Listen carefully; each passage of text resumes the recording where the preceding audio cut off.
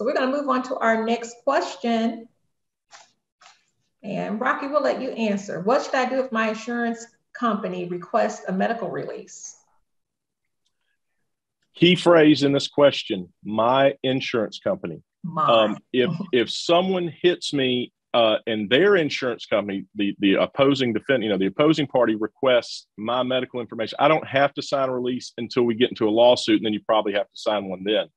But if your insurance company requests a release, that's probably in a case where you're using your own insurance, like uninsured or underinsured motorist coverage, and there's going to be in the real fine print that the insurance company wrote that you've got a duty to reasonably cooperate with them, and that probably includes a medical authorization. What it doesn't include is every medical record in your entire life for everything under the sun. Usually, if I get involved, I can get it limited to a certain time frame.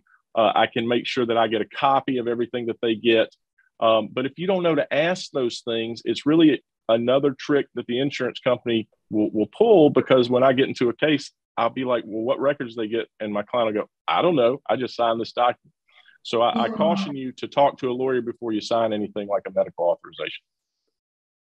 Okay, did you want to add anything, Mike? I would definitely talk to a lawyer, because the biggest takeaway from it, you can limit ex parte communications where they don't have free range just to go talk to your physicians.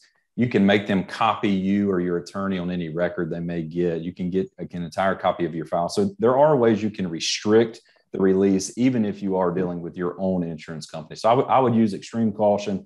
I would always consult an attorney beforehand. And like in my office, we're never going to sign those. We're going to get those records for the insurance company. All right. Thank you so much.